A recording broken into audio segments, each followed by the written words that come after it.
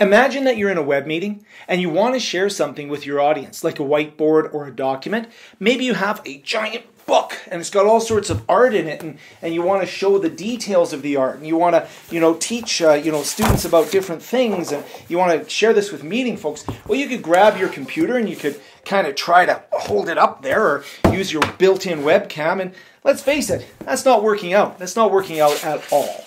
We can solve this problem. The first thing that we're going to do is go to reincubate.com. That's a software developer for Camo. And they have a number of different products. So underneath products, you'll go in there, you'll see there are other products in here, but we're going to go to Reincubate Camo. And it's available for several different platforms. It detects that I'm on Windows. It gives me the option to upgrade. And I could choose a different platform as well. Later on, I'll show this running on a Mac as well. And so we'll go to Windows and download the software. Pretty quick download. It's very small. We'll open the file. And when we open it up, it's going to give us the option to install it. So I'll take the defaults, I'll install it, and I'll now have it installed on my system. I already have it installed, so I won't go through the whole procedure there. It's pretty quick.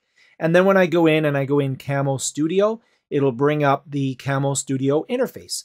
Now, right now, it's not that exciting. Everything's grayed out. And the reason for that is I don't have anything connected. So I can't go into the camera settings. I can't make any changes there.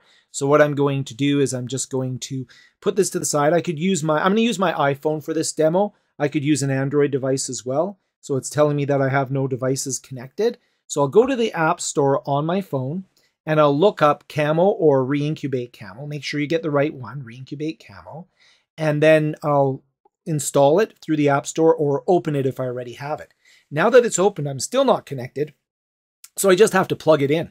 So I'm just going to plug in my phone to my computer using a USB connector. And there we are. We're live.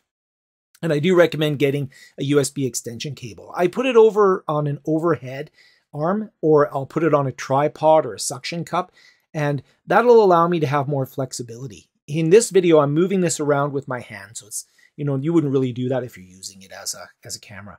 There's different modes that I can put the camera into, some that are, fun little modes, but normal mode or portrait mode, those are common ones that we might use. Like I say, I'll put it on a tripod in order to keep it stable, but moving it around is neat because I can show objects in my environment. Later on in the demo, I'm going to show you working with a circuit board on a Mac. I also get different resolutions that I can use. The higher resolutions are part of the Pro subscription, so it'll let you know if you haven't activated it. It'll tell you what's part of Pro and what's not. But you can put in some different novelty and some masking things in here that are a lot of fun. For example, if I want to do 8-bit, I can turn it into an 8-bit, make it look like I'm in the retro arcade in here. But for the most part, I just leave it at normal unless I have something special to do. It gives me a selection of lenses, which is kind of interesting. So here's an ultra-wide lens. So you can see my dining room table here. And you can see I've got all these things here. I can get a larger view of what's happening. I often keep it just in the normal mode. But here's telephoto. Now with the telephoto lens, you'll notice that it's not focusing as much as I'd like it to right now. So instead of autofocus, what I can do is I can actually control the focus. So I can go in here and let's say I want to, really go on to something very specific with the telephoto lens. I can actually choose the point that I want to focus on and use the slider bar in order to do that focus. There's some other options that I have I'll show you in a moment as well. I'll put it back to autofocus. So another thing that I can do is I can choose to do a selfie. So use the camera on the front to do a selfie if I'd like. Switch the camera around. And I can also go in and choose which microphone or which microphone on the camera is going to capture my voice. I can also have a bunch of different fun presets. My favorite is the Orc Attack. It makes me look like the Incredible Hulk, all green and angry, so that's a lot of fun. And I can also, with the Pro version, put my own custom watermark on there, which can be handy if you want to. You can mirror the video. Here's a feature that I really like. It's the zoom. So what I'm going to do is just put my lens onto the wide, the 1x lens, and it's actually my favorite. And then what I can do is I can zoom in. So notice how crisp that is when I'm zooming right in. And here's a neat feature. Down at the bottom, I can then drag around in order to find different parts of the object. So a little later on, I'm going to use the Mac version of this, and I'll demonstrate how I can actually work with, say, a circuit board if I'm wanting to demonstrate something really up close. But look at here. I get really good fidelity on here, so I can zoom into different things. and it's very handy if you're wanting to show documents or artwork. Look at this. I'm on my tripod here. I'm going to zoom right in. You can see the notches. You can see the text there. And even on my water bottle, not a water bottle, it's a cleaning for my glasses. Look, when I zoom in, you could see that I could actually read the text here. Here's my glass cleaning bottle for my screens, a little further away, but look at that. I can actually get pretty good fidelity on that. And if this was on a tripod, that would be no problem at all. I'd be able to get really good text ability on there to read the text on the bottle. So that can be quite handy.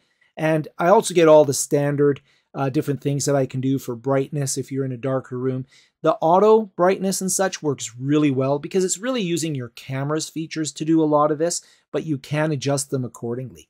Let's take a look at how we would use this same thing, but on a Mac.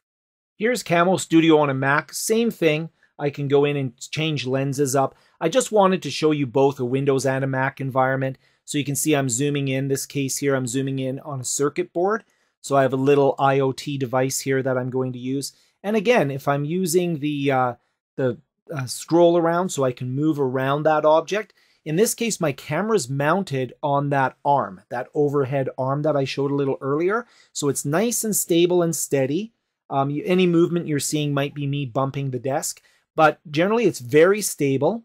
And again, I can go in and I'm on telephoto here, but if I go to wide, so again, this is my favorite lens. I can zoom in on that, and ultra wide to go way out where I can point things out. But I normally myself keep it on wide and then zoom in. Here's the book from the beginning of the video where I want to show people some of the artwork here. You can see I'm getting it from the overhead shot. I'm getting this nice overview of the pages.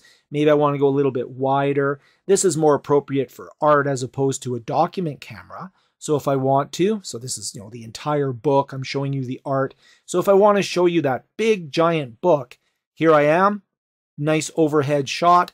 I can show you the art, talk to you about this document. Now here I am zoomed right in. So now I can see one piece of art, and I can now zoom around, and just like I did with Windows, I can move around the object without the need for me to move the object. I can move the object, obviously, so I can take the book and move it around, but here I can find, let's say, a page or something I want to share with you, zoom out, I can go in and I can say, oh, check out this panel. This is me moving the book. So let's say I want to go in there and show you a specific panel. We're talking about art. Text is also very easy to share. I can zoom in and out so that we can read the text together. Really handy if I have a book that I want to share with my audience. I really like this feature. It's very cool. Wouldn't it be cool to have different camera angles to engage our audience, to be able to show objects on our desk, documents, and point at things? Not just that same static talking head that's always in our meeting videos. We can make things a lot more dynamic.